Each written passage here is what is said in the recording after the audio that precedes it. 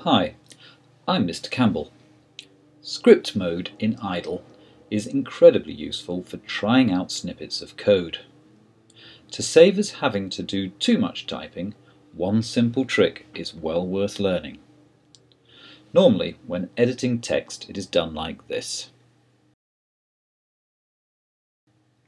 But in idle, there is an easier way. Simply place the cursor in the line of text you want to copy and press return.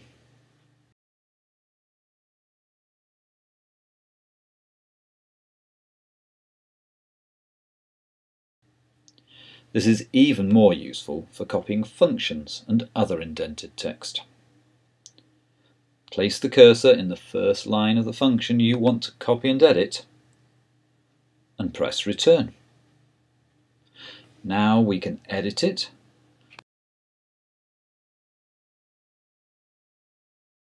press return twice to get our prompt back, and then use it.